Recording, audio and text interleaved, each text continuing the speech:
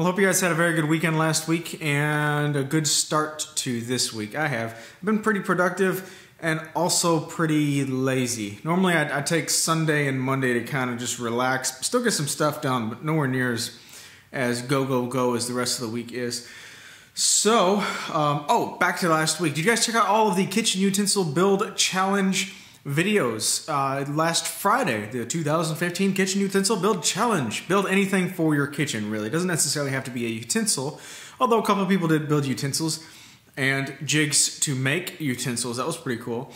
But, so yeah, there was a lot of them. There was way more than I actually watched. I watched about half of them, so I will, in the website article for this video, put a link to the playlist where you can just sort through all of them. A couple of people, I think, have put together playlists for that.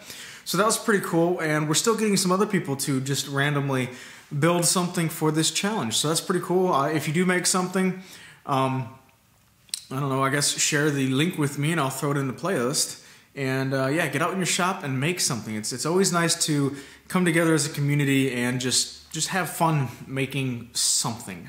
Last Wednesday, I went and picked up a welder. This is a Hobart, Hobart Handler 140, 120 volt MIG welder. You can use it with gas or without gas. I've been using flux core with it because I don't necessarily know if I'm going to be using it a lot to justify the cost of the gas bottle.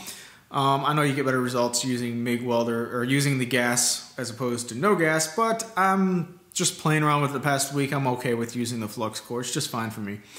But anyway, so for the past like 14 or 15 years or so, I've had access to a welder if I needed one for any type of small repairs or anything like that.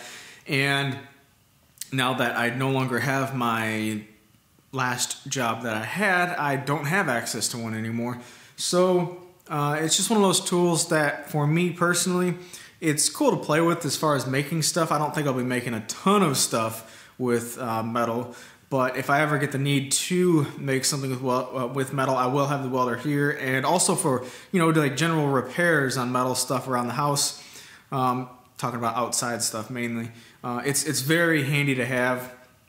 So I went ahead and said, screw it, I'll buy one. This will be, hopefully last me forever, really. These are some pretty good welders. So good investment for the future as far as I'm concerned. Can you guys hear that? We got an ambulance, my dog's barking, and crickets. The crickets are back already. Crickets and frogs, and mosquitoes. It's kind of a noisy night out here. A couple weeks ago I mentioned that I'm going to WIA, Woodworking in America, in Kansas City, Missouri this September. I forgot to mention that, hold off one second. I mentioned that the whole fist bump, I don't do handshakes and all that good stuff. That was an inside joke to somebody else who apparently didn't get it because they didn't pick up on it. So yeah, if you're there, I'll shake your hand, that's no problem.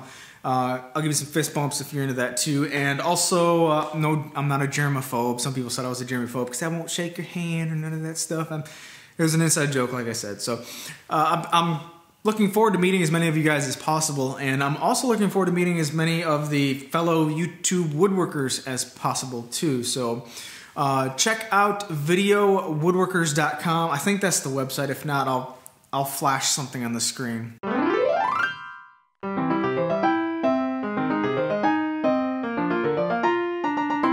But check out the website and sign up for email newsletters. That way you can get notified of any changes in the schedule for the people who will be in the booth. And it's not going to be, spamming your email with 6 things a day. It's probably going to be, once a month or less, to be honest with you. So, yeah, go check out the website, sign up for the updates so you don't miss a thing. I've got the miter saw station design finalized with the sizes of the drawers and everything that I'm going to be using. And I've started to break apart the model and make my, my layout diagrams for the sheet goods. And this thing is going to be turning out to be a little pricey. I'm pretty much at 8 4x8 sheets of plywood so far, 3/4 inch plywood for the vast majority of this stuff. And, I could skimp out a little bit and go down to 1/2 inch for some of this stuff, but I really don't want to. So it's going to be a little bit more pricey than what I want, which I was kind of anticipating that. That's why I put it off for so long. I also ordered the drawer slides for it.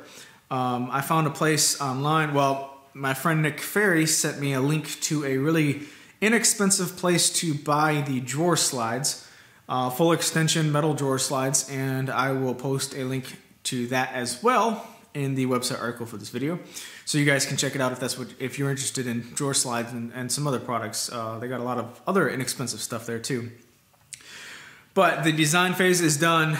The planning stage is pretty much wrapped up as far as what I'm going to do first and all that good stuff. I am going to record it. I don't know how much I am going to record because I really want to get it done.